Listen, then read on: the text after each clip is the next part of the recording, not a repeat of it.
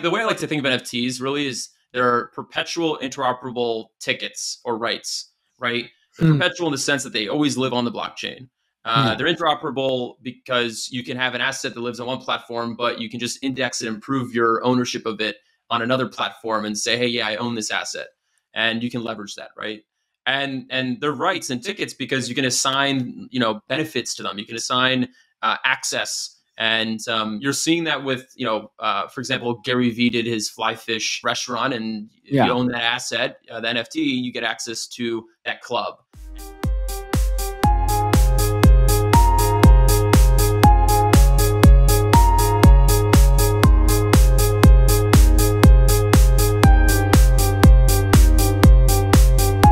Ladies and gentlemen, we're so excited for you to tune in because this is a very special episode. And for the longest time, I finally have Joe from Ava Labs be on this podcast. Joe, thank you so much for taking the time. Yeah, this has been a long time in the making, I guess, since the Avalanche Summit back in Barcelona. Great to be here. Thanks for having me. Yes, absolutely. Super excited for you to be here as well. Would you mind take a quick second before I ask you the very exciting question and share the story? How did you get into the crypto space? Could you tell us a little bit about what's your role like at Ava Labs? Just rolling back, I got into crypto about, I think it was like end of 2015, early 2016. And at that time, obviously not many people knew what was going on. Neither did I. And I was just researching, reading, but really got into just mining Bitcoin. And that was an interesting time. There was a lot of unknowns about this space, but I was just mining Bitcoin and then started researching more about the ICO era back in 2017. That was insane. And really the only first utility of crypto at the time was just investing in projects. That was pretty much it. From there, just did a bunch of internships, worked at Shares Post for a little bit, doing security tokens, worked at some other early stage companies during the ICO era that don't exist today. But I founded Cornell Blockchain along with a few other students at Cornell. And that was a really exciting time. That was, I think, a big part of where I am today. And then I transitioned to Ava Lab right out of college back in 2019. Main goal there was just helping grow the ecosystem and draw on developers and different projects. And so it's been definitely been a journey since then and learned a lot along the way. Wonderful experience. And I think later we'll come back to that, right? Because something that from what you're saying, I have in mind, right? Like there are so many young and talented individuals in the crypto space, in the Web3 space, right? And this is something on the podcast that we constantly talk about, which is like share our experiences and share our story and share our advice, if you will, right? For the audience out there. Because I would imagine the younger version of myself and maybe younger version of you as well, right? If we were getting started, starting from fresh, right now in the moment, we would like to have someone who are already in the space, who are already making a difference to almost give us some tips. With that said, do you have this is again, the hero journey is part of the question, right? Do you have a specific story that made you realize that, crypto or Bitcoin is very serious, I must look more into it? Like the moment really made you decide and set your life on this path. So I want to go dive a little bit deep on that part. It was really funny. When we were first, my brother actually brought up Bitcoin to me and I was very confused about what it meant to plug a machine in a wall and make some money. That was really confusing to me. But it felt so weird and new that I had to just go into it. So that was definitely the beginning of all that. But what really, I think, transformed it is when I understood what Bitcoin at the principal level was trying to accomplish, which was a fantastic vision. I was going around campus talking to a lot of different people about crypto. They immediately just thought drug money and criminal activity, right? And that blew my mind because that did not associate with the foundations or the principles of what blockchain was meant to do. And so it really confused me of what was really going on. And so I really wanted to dive deeper on that because I felt like there was just not a lot of knowledge or people even talking about this. And so it felt like something new. I always wanted to just go into something that was unique or new because that felt like the biggest opportunity. And it just happened to be crypto. Really any industry where there's just a lot of unknowns, whether regulation and uncertainty or, you can look at Uber, right? There was a lot of regulation uncertainty with that. Airbnb as well. There are a lot of really big unknowns on the regulation side. And there's just so many big opportunities when you go into an industry where there's a lot of uncertainties, a lot of unknowns, and you get to be on the forefront of that. That's, I think, the biggest thing that clicked with me. I think that's fantastic. And personally, speaking from my experience and speaking from my liking as well, one of the biggest reasons for me to be in the industry as well, which is, as you mentioned, right, be in an industry that's so new, so exciting, that is changing not only by the day, but also by the minute, by the hour, especially the people that we came across from the events or our colleague as well, right? We all have this very exciting vision about the future that we're building towards, right? So with that said, you also mentioned about regulation. Do you have anything that when it comes to regulation in the States that you've been following closely, or anything you would like to share? And was looking at like, all the security laws and what it means to issue a security token with like regulation 506C and regulation S and all these different ways of raising capital. But in terms of where things are going on the regulation side, I think there's this, in short, there's just this battle internally with different government bodies between the CFTC and the SEC, and I think there's a lot more education that's needed. From my understanding, there's a lot of these conversations happening. It's more about educating. Because there's not a lot of people in these government organizations who understand the nuances of crypto. So this is a big opportunity for all of us to kind of step up and really educate on this, because that I think is the biggest problem. But yes, absolutely. So not only for the younger generation, but also for the older generation, it's extremely, extremely important as well, right? So that those people are essentially voting for the law or writing the law. They just don't, they won't think as like black and white. They won't necessarily think about, oh, everything related with crypto are just scams, right? Or because maybe they just thought there's something like quite over their head. I think that if that happens, that will be such a shame, right? So with that said, just for fun of it, do you mind describing in very simple words what is a security token? Really, the main piece is that if there's like a central body that has control or influence over the profits for others, right? Like that's like the biggest core piece of it. What is centralization? What is decentralization in this space? And so there's so many nuances, right? Like you have things like governance tokens and all these other things that come into play. And it's very interesting, but I think that's like the core piece of it. The profit from the work of a central body. I don't know what that even looks like, but in the space, it's very, hasn't been well defined for sure. Yes, absolutely. We were chatting, you mentioned to me that you went to NFTNYC, and maybe share with us something very exciting that you saw or your takeaway from the event. Yeah, NFTNYC was very interesting. I will say after that, I didn't want to go out to any other events for a month at least. It was just too much drinking there and too much going out and DJs and this, that. And so it at the end of it, I was just like, enough, but I will say I met a lot of great people. The funny thing about NFTNYC is that like way majority of the people that go there to these events are like don't know much about DeFi, like gaming projects or anything really beyond just simply buying an NFT. And some of them don't even know what it means to really buy an NFT. And so that really always was interesting to me, is that like even like the previous NFTNYC event, I mean just the most recent one, like the one I think was back in the fall. And so that tells me a few things, which is we are so far away from mass adoption, but also so close. Like we have to figure out, like buying an NFT from like an education perspective is not too bad, but going into DeFi and then gaming projects through this crazy, terrible Web3 UX that we have is such a big gap. But we're so close because there's so much attention on NFTs, on crypto, but no one really goes deeper than just like buying an asset and like that's it. And so I think we're so close, but so far right now. And that was kind of my takeaway from NFTNYC for sure. Not too long ago, I did an episode with Jay, also from Ava Labs as well. We had probably solid like 20 minutes discussion or more. So I asked him a question. He gave me his opinion on about NFT, right? He said in the whole Web3, and especially in the NFT, right, there's like the utility is always a meme, right? Which is like, oh, when we find that utility, and when we find that, we're going to reach mass adoption.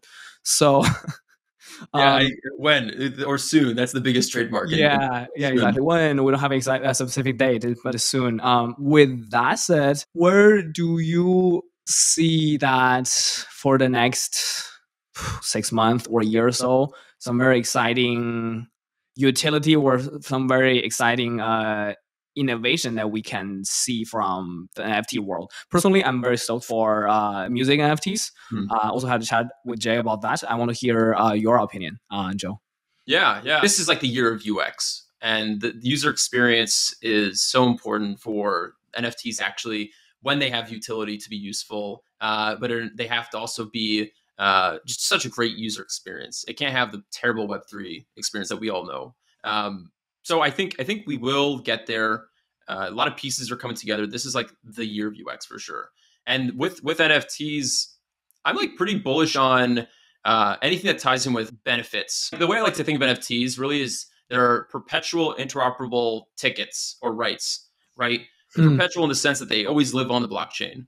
They're interoperable because you can have an asset that lives on one platform, but you can just index it and prove your ownership of it on another platform and say, hey, yeah, I own this asset.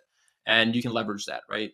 And they're rights and tickets because you can assign, benefits to them. You can assign access. And you're seeing that with, for example, Gary Vee did his Fly Fish restaurant. And if you own that asset, the NFT, you get access to that club. You're also seeing that with artists who are releasing these assets and saying, hey, if you own this, you can join my Discord chat with like 100 other people. So you can, be in a closed circle with me, or, you can join me on my next tour, VIP, any of them, wherever I go. I think the most exciting part about NFTs for sure. And I think actually, the flipping NFTs, buying the JPEGs and flipping them, that will be like less than that'll be like 5% of the market, maybe even less, honestly, in the long term for sure. When each cycle and a new big thing from the crypto and the Web3 space comes into light in front of the whole world, and that waves also bring in a brand new group of people than those who are already in a party, than those who are already deep in the Web3 space, right? And when it comes to NFT, is the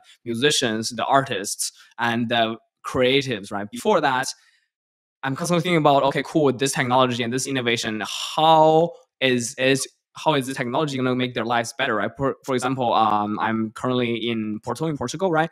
There are a lot of musicians singing on the street, or maybe selling their CD somehow, or people selling their arts, right? Before that, either they can, and they are still people doing that on the street, or maybe do it through on Facebook or WhatsApp or in whatever ways, right?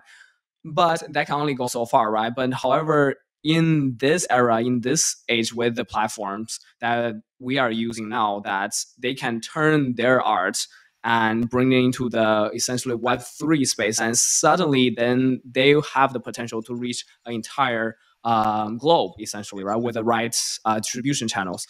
And I'm super excited about more and more artists are really start using it, start promoting it very heavily. So that's something that I'm also very passionate about. And by the way, did you go to the Gary Vee's NFT restaurant in New York? I didn't. I guess I would have to buy his NFT or something like that to go. Yeah, But I haven't heard the latest on that actually. Yeah, I heard about that a long time ago. So I gotta check it out or ask someone. Yeah. Nice. So with that said, give us like a quick introduction about like Web3 gaming 101 and why you are very passionate, why you are very excited about it. Are you always a gamer? Or I played a ton of World of Warcraft back in the day, like just a tremendous amount, maybe too much. And it's funny how things kind of comes full circle, where I didn't realize I was actually going to go back into gaming, but for actual work. And so I've always been a big gamer, but with gaming, it's interesting. And it didn't really hit me until crypto came along, but it's like really painful as a gamer when you spend so much time on a game and you're left with just like nothing but wasted time. And so I think we're hitting this, new era where you actually get to be compensated for your time, right? So a lot of these games, and I think so the high level of gaming and crypto is that you get to finally get to extract value from your skill and time into any sort of game. And the reason why blockchain is super important piece of that is that you get to have a settlement layer where you get to have access to more liquidity and composability with other applications. So like those are the two things that are super important with gaming and blockchain, and why blockchain is important is that you get that settlement layer with liquidity and composability. And so that allows you to actually finally extract value out of a game. So when you spend thousands of hours on a game or you get to finally sell your items to other players who want them. You get to buy items to get ahead, or to, you know, skip all that time that you'd invest and just buy an item instead of wasting to mine it or play for it. But yeah, it's super exciting, and yeah, I could probably ramble on about this actually for quite some time. But That's awesome. Actually, this came from a conversation I had with one of the folks at the Avalanche Summit back in Barcelona, right? So I'm going to ask you the same question, right? So, Joe, what if a lot of the people were, what if the majority of users, they just play this game and just in order to cash out so they can pay their bills? How do we manage that, or how do we overcome that, right? Because personally, if I were to start a gaming company, I don't want people to purely play the game just so that they can, you know, turn the in-game assets into fiat money. 100%. So I think just to roll back, you know, you've already actually had these two groups. You've had the buyers and sellers, or the investors. We're going to call them investors for simplicity. And then you've had the gamers, right? World of Warcraft had this as a good example. You had a lot of gamers, and then you had people buying and selling gold, or even characters on the black market. And that was a terrible experience because people would get scammed. You didn't know who the counterparty was. There was no, you know, official contract, or it was just a terrible experience. And so this always existed. You even had this with CSGO. There was someone who brought up a black market, and you had these skins traded for thousands of dollars. I remember being in 8th grade, and one of my friends traded a skin for like $4,000, and I was like, "What is going on right now? How?" He was like, "Oh yeah, you didn't know about this?" I'm like, "No, I didn't know you can make this amount of money." And so it's really, really crazy. But that always existed, right? So nothing's really new in that department. I will say that the reason why that question, I think, and I've heard this question a good amount, which is, you know, what about the, you know, people who are going to sell and dump on the token, or, you know, on these assets? Well, create a really fun game first. Like, just really create a good game, because I think what we've seen in terms of the past 8 months is you've had the DeFi games, you know, the ones where they're not really games, but they have some sort of, you know, graphics, and but they're really DeFi games, right? And then you've had the casual based games emerge, and that kind of was like the second stage. And then now I think by the end of this year to early next year, you're going to have the AAA games, you know, the first person shooters, the battle royales, the you know, RTS games. And like, this is going to be interesting because that engagement on these type of games will be probably much higher. But that I think will play a lot in how these economics play out. But mainly just create a really fun game first. That's like the biggest thing. Regardless of what kind of technology whether they're using, the most important part, the foundation, which is like make something actually amazing, like that, whether it's a UI or a UX or a design or everything, all the details, make sure they are fun and people are actually enjoy it. Which, with that said, I think that's, you know, one of the vision I have for with the entire blockchain technology, right? Maybe, and probably in 5 years or hopefully less, right?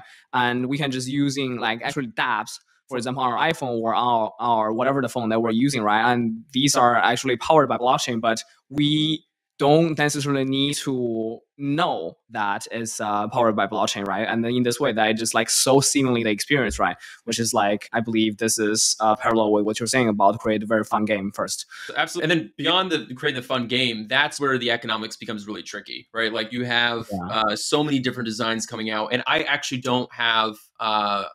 We're thinking about this heavily internally, like how to recommend specific economic adjustments and to different projects. You know, you see the two token model, you see the fixed supply token, and then you have the inflationary token. Like how do these actually play together? You know, what mechanisms do you use for each one? And then, but I think like there's also easy things that you just don't do when you create a Web3 game. And I think like for example, and this never happened in Web2 games, having a variable cost to enter and play. It's either fixed cost or free to play, right? And so having a variable cost to play and enter a game, it's a pretty hard sell for mass adoption, right? Like you now have like one day you can enter a game and it will cost $10, or not the next day these assets go up and it costs $1,000, right? Like that I think there are these things that you have to avoid, or like staking a token to earn more of that same token. What's the actual economic value out of that? So I think there's these things that we're thinking about heavily where you don't want to do certain things. But yeah, a lot of really interesting things on the economic side to unpack for sure. Yes, absolutely, I agree. So with that said, tell us 1, 2, 3 games that you are playing or you want to play. Joe. Yeah, it's interesting. So there's this game that immediately comes to mind, which is Domi Online, where it's kind Okay. of it's like World of Warcraft in terms of it's like an MMORPG, same kind of style. They have classes and spells and abilities and PvP and all these really fun things. And so I kept on telling people that I probably will lose my job when this game goes live because I played a ton of World of Warcraft when I was younger, and I might dive into it again with Domi. But Yeah. there's also a first-person shooter, Shrapnel, that I'm really, really excited about. This is a really high-quality team, it's like Escape from Tarkov type style game. Very impressed on the technical front with how they're approaching things. They're building on a subnet, and so they ask amazing questions whenever we talk with them, and I'm really excited about that team on all fronts. I think there's then a whole bucket of games that I'm really just excited about. Maybe less of a category of games that I typically play, but like Castle Crush, right? Like they have 1 million monthly active users plus on their Wow. Web2 game, and they're building on a subnet with their mobile game. It's probably there's been so many people on our team who've just been playing that game nonstop internally, and you can create like these clans and battle each other, and it's a lot of fun. But they're converting that game to Web3. But there's Yeah. definitely a lineup of games that we're really excited about on the Ava Labs side. And a lot of them are deploying on subnets, some deploying on the C chain, but there's a lot of really, it's a very, very exciting time. I think we finally have the foundation of games that will be coming out that will bring in mass adoption for crypto. So that's, I think, the most fun part about gaming and crypto is that that's going to bring actually the mass adoption first, right? Yeah. But Yeah. yeah, very, very excited. But yeah, Domi Online, I probably will lose my job when I start playing that, and I'll try to prevent, I'll try to delay the time I start playing that game.